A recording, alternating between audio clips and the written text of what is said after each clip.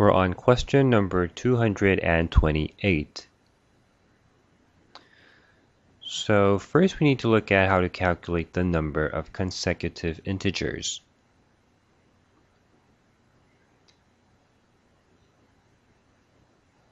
Now if you remember, the equation for the number of consecutive integers was the last number minus the first number plus 1. Alright, so back to our question. We're going to start with picking a point from y. So how many are there in total first? We take 16 minus 6 plus 1, which is 11. And for x, this is the range for x. So how many integers are there? We have 5 minus 4 plus 1, which equals 10.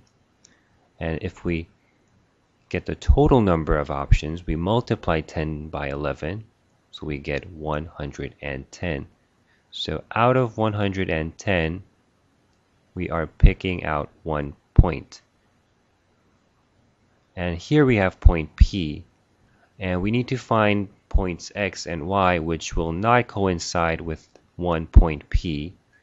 So we're left with 9 choices for y,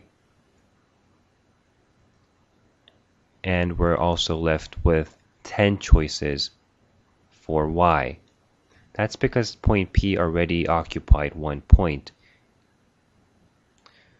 So this point is represented by this equation, and this point will be this one, and this end will be this one.